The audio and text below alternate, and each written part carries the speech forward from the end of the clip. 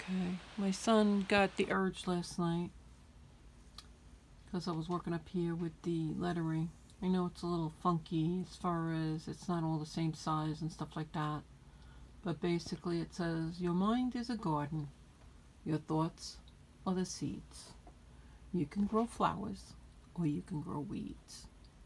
So I found this package of little fruits.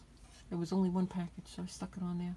But he put them so close together, I wanted a little bit of a gap because I've got that much steak back, you know, underneath there.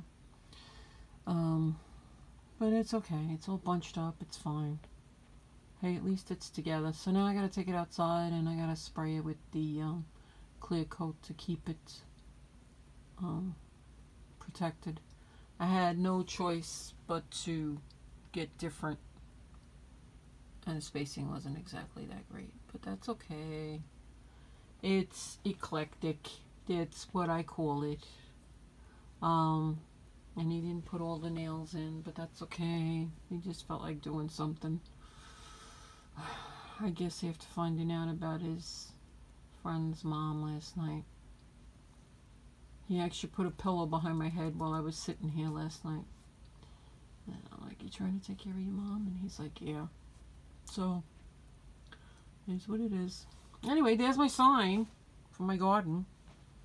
My garden room, my green closet, whatever you want to call it.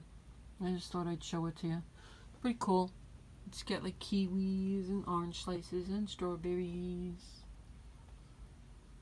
It's cute. And starflower, starfish, not starfish, what do you call it? Starfruit. Kiwis and stuff. Anyway, it's cool. It's not how I wanted it, but there's no gaps, but that's okay.